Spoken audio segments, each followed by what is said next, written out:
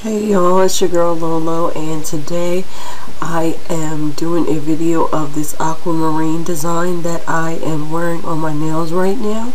I'll go ahead and get started with the list of products that I used to create the design. The first thing that I used was NSI Attraction Totally Clear Acrylic. I also used a mix of NSI Purely Pink, which really wasn't pink, so I had to mix another batch with some other stuff.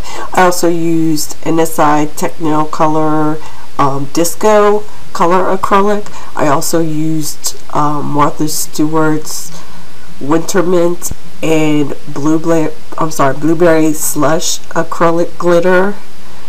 I used some large soap bubbles, and I also used some bluish green mylar, and I also used a few of the small soap bubbles that are in that New Year's confetti mix right there.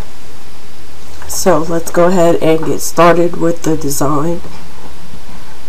The first thing that I did was to apply the Cover Pink mix to the bed of my nails, and I made a reverse French manicure, and then I filed it to make sure that it was straight, and then I went ahead with the NSI Disco from the Technicolor line, and I did that right along the smile line and faded it down just a little bit.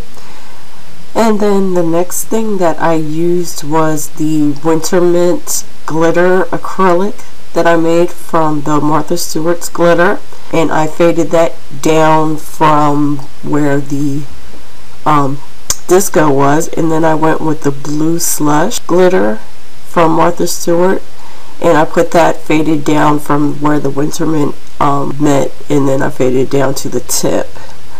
And then I went ahead and decorated the nails. First I used the large soap bubble, and I just used some old gloppy clear top coat to adhere that, and then I put on the smaller soap bubbles and the mylar, and I made the bubbles go like in a trail, and then I went ahead and encapsulated the design with the Totally Clear Acrylic from NSI.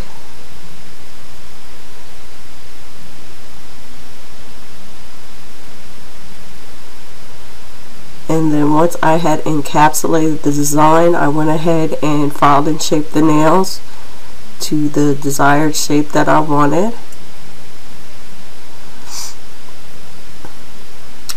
And then the next thing that I did was use a silver two-way nail art pen, and I outlined the soap bubbles, and I made a few smaller bubbles and dots trailing up to the side of the nail, like on one side of the French manicure. And then once I had done that, I went ahead and covered the nail with a couple of coats of top coat, and that is basically the design. I hope you all like it. You can see clear pictures on my blog, which is 3dnailart.blogspot.com. And you can also purchase my pre-made nail design tips on 3dnailart.ecrater.com. Thanks so much for watching, y'all. Don't forget to rate, comment, and subscribe.